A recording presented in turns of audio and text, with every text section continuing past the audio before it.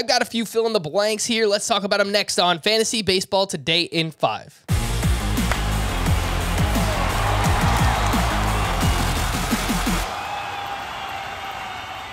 Welcome into FBT in 5. As always, make sure to follow and stream us on Spotify. Today is Tuesday, December 21st. I am Frank Stanfield, not joined by Scott White, who is on vacation. I'm joined by Michael Govier. Make sure you follow him on Twitter at MJGovier. That's Govier. Fill in the blank number 1.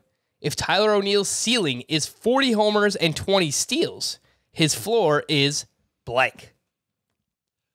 His floor is 22 home runs and 25 steals. He's a high BABIP guy throughout his career regardless. You expect him to probably have a batting average decline because he had a high batting average for his profile. But even if that slips and that gets worst case scenario like 225, 230, you're still looking at a guy with a floor that's not terrible.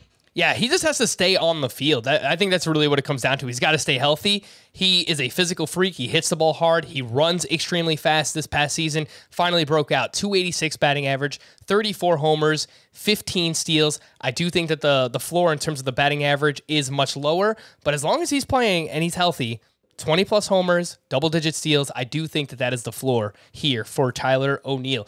Fill in the blank number 2. There is a blank % chance Byron Buxton plays in at least 120 games in 2022. What do you think, Mike? Well, if dire is a percentage, I would say there's a dire chance of that happening, which means it's really, really, really frantic and unlikely. We have just not seen it. 2017 was a 1 year. He had 140 games played. It was exciting. It was still a growth season for him, so we didn't see a dominant Buxton that we are seeing in spurts in 2020 and 21. So I just don't expect him unless he makes radical changes to his body, to his mindset, everything. He's got the big 7-year, $100 million deal that he signed, laden with incentives. So that makes you think that he's going to commit more to himself, but we just don't know that for sure. So I don't know how you can say with any confidence that that's a certainty. All right, I'm going to give it a, let's say 25%. 25% chance that Buxton could stay healthy for 120-plus games. And if he does that, I think that he will pay off his price tag. He was amazing in 2021. Finally showed that superstar potential, 306 batting average, 19 homers, 9 steals in only 61 games. I think he missed a month or two because it got hit on the hand with a pitch. It's not really his fault, obviously. But, yeah, if he could avoid those injuries and stay healthy, we could be talking about a top 10, top 15 type outfielder. Just please stay healthy. Stay on the field. 1, Byron Buxton. Fill in the blank. Number 3, if Shane McClanahan throws 160-plus innings, he'll finish as a top blank starting pitcher in 2022. Top 15 starting pitcher. I really believe that. That is super, super high, I know. But if you start to look at what he would do with 160 innings pitched, it would be elite stuff. So I'm expecting him to continue to grow. The Rays are great with pitching. They know what they're doing. There's also a lot of opportunity here. So if he's given 160 innings, I expect a 3.20 ERA or less with a K per 9 of 10 or above, and a pitcher that you could really trust to be borderline elite at a very young age and with so much more potential beyond that.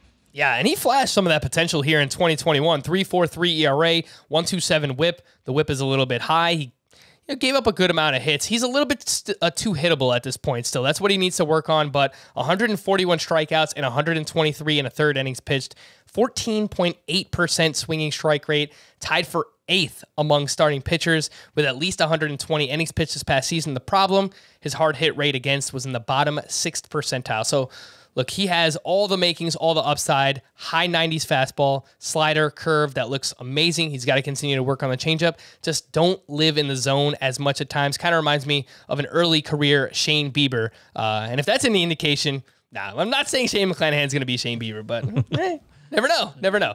Fill in the blank, number 4, the last one that we're going to talk about here. Over the past month, Justin Verlander's ADP is 110.7, right around the 9-10 turn in a 12-team league. If Justin Verlander looks like himself in spring training, this ADP will jump blank spots. His ADP will jump 70 to 80 spots. He's proven it throughout his career. If he's healthy and we see everything we need to see, there's no reason to doubt Verlander at all. In fact, you're getting a bargain on him right now at his current ADP, which is a 105 to 110-ish. So if you're drafting early, you're getting a great opportunity to cash in on a guy, if healthy, who could be a top 10 SV. A top 10 he could be. Yeah, no, I agree with this. I think 60 to 70 spots. If he looks like himself in spring, we're gonna see him shoot up to 4th.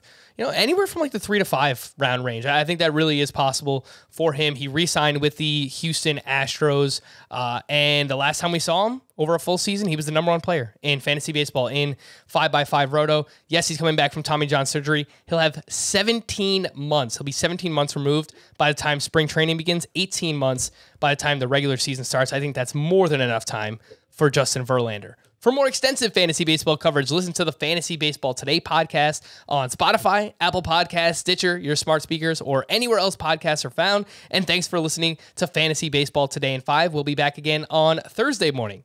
Bye-bye.